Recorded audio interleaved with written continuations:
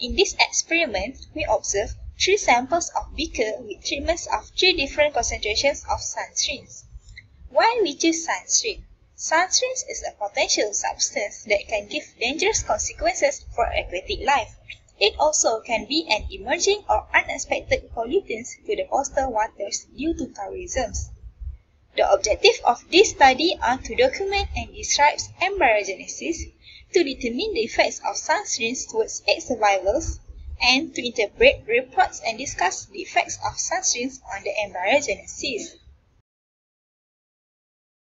We studied the impact of dissolved sunscreen in distilled water on the observed fish embryogenesis of the freshwater fish, Anabas testadensis. The brand of sunscreen that we used was the banana boat sunscreen, which had a high SPF content. The sunscreen contains oxybenzene, which has a low solubility in water. However, the molecular structure contains one hydroxyl group, which is hydrophilic, allowing some solubility in water, even though the rest of the molecule is hydrophobic.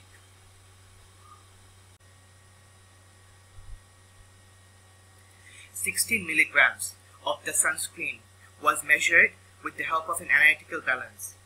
We used a spatula to transfer the sunscreen into a beaker. Then distilled water was added to the beaker, and the dissolution of the sunscreen in the distilled water took place with the help of a magnetic stirrer on a hot plate. Finally, the mixture was topped with dechlorized water until a volume of 250 milliliters was reached.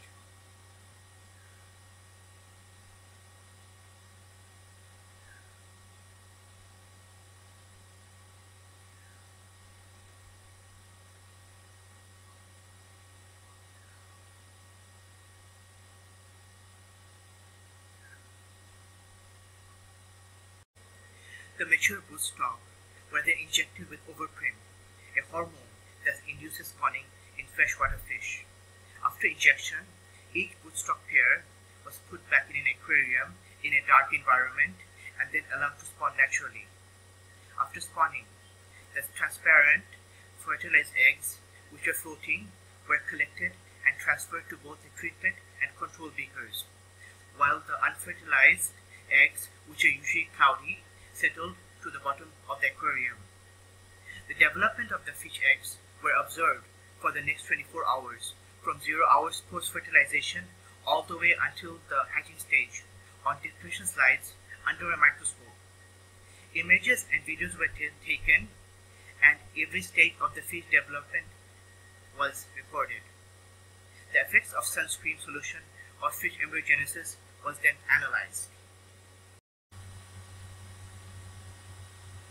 In this video, we see the process that is involved in inducing spawning in freshwater fish. The hormone overprim is injected to induce spawning in the freshwater fish. Once spawning has taken place, the fertilized eggs are then collected in both a treatment and control beaker for analysis under depression slides in a microscope.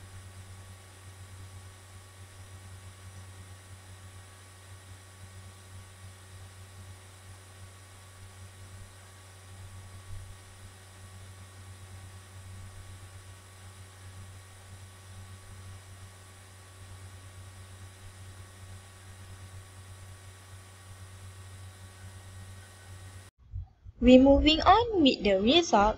The first concentration is 3 mg of sunscreen concentration. Since we started later than the other treatments, the eggs that are in the tanks are already in blastula periods, which is within high to oblong transition. After that, the eggs develop well into its respective stages.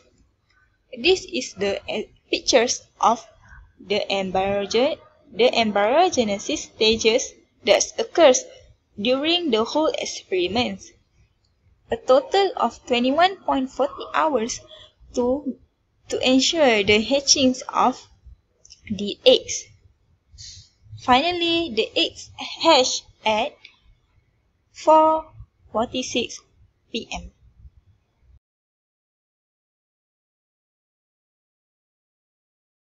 At the 8th cell stage, which is D, we can see that some eggs were deformed, and if it is developed, the cells will be tilted either right or left, and the cleavage of the cells are not observable.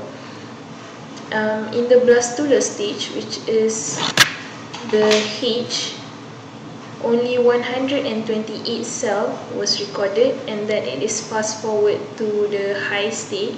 The difference of the number of cells is not really obvious, thus the data was limited here. One of the longest time the cell took for it to change its stage was 30% epiboly turned into 50% epiboly, which took hours, and also from shield changing stages to 70% epiboly also took hours, which was the longest time taken for it to change its stage. And the last stage recorded, which is the 25 somat stage, is at 4:42 p.m. and it is 21.95 hours post-fertilization. For the discussion, the embryo development in the 3 mg per liter sunscreen solution had no data before the high to oblong transition. This is because the observation of the embryo only began after 3.05 hours post-fertilization. This is our group mistake. The ingredient in the sunscreen that our group focused on is the oxybenzone, which is also known as the benzophenone 3, EP3. Overall, the embryo in control solution recorded the shortest duration for every transition period, except for the cementation period. As you can see, the embryo in the 3 mg per liter sunscreen solutions hatched earlier than the control solution. This is because the starting temperature in 3 mg per liter sunscreen solution was 30 degrees Celsius. As warmer temperature will speed up the embryogenesis process, since it can be the optimum temperature for the mobility and earlier excretion of hatchling enzyme, according to Kaplan et al. 2008. The embryo developed the slowest in 60 mg per liter sunscreen solutions, as expected due to the presence of high oxybenzone concentrations. In the 3 mg per liter sunscreen solutions, which is less than 4.3 at 5 mg per liter, according to Font et al. 2016, there are generally no developmental defects in the embryo. However, for the 60 mg per liter sunscreen solutions, there are possibility of phenotypic effects, for example, shortened tail, low endema, strained head shed, and etc. According to the Science Daily 2018, the effect of sunscreen will be visible in the offspring, especially during the early development, which will cause the abnormality in certain stages, especially during the long-term exposure and high concentration of sunscreen. Oxybenzone found in sunscreens are phototoxic and estrogenic, which can lead to mortality of fish embryos in early life. Cleavage and early blastula stages were not recorded for 3 mg per L. Late blastula stage was observed 3.38 hours post-fertilization, with yolks were turning into a dome shape. Rudimentary head and optic vesicles were visible 6.49 hours post-fertilization, indicating that it has short embryonic period and fast development. After 11.2 HPF, at 4 somite stage, parts of the brain and auditory vesicles were visible and they were well defined at 8 somatic stage. Body cavities were expanded to the posterior ends at 13 somite stage, and optic lenses were complete at 17 somite stage. After 19.24 HPF, in 20 and 25 somite stage, the tail was free from the yolk and the fin buds slowly developed.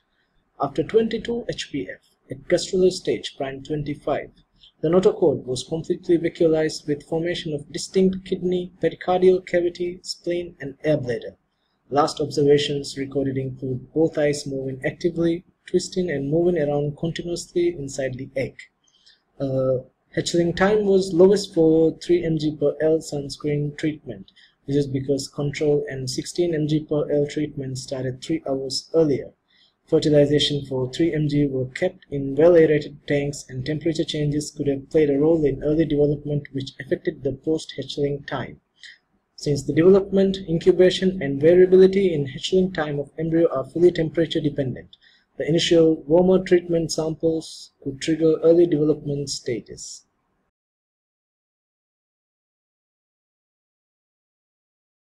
So, in conclusion, the presence of sunscreen in the water column does have effects on fish eggs. It delays the period of hatching and it might decreases the chances of their survival. Besides, other parameters also plays a vital role in the hatching of fish eggs, such as temperature.